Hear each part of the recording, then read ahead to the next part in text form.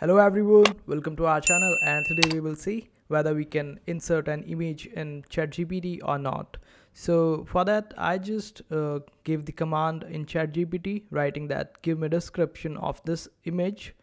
There's a typo though, I just wrote imagine instead of image. So I just gave the link over here, but also made sure that the link is within the brackets. So make sure that you also add the brackets.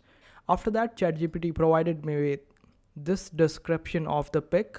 It says that image shows a breathtaking view of mountain range surrounded by a sea of clouds.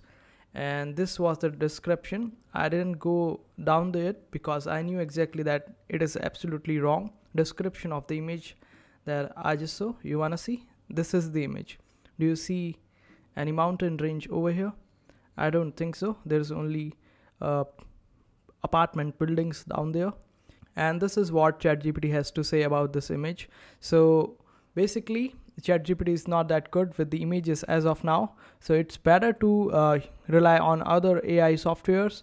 The best you can do is that you use ChatGPT for writing prompts for Midjourney, and this way you would be able to utilize ChatGPT to the fullest of its capacity as of now. And let's see what more updates OpenAI has to give for the ChatGPT when it comes to images.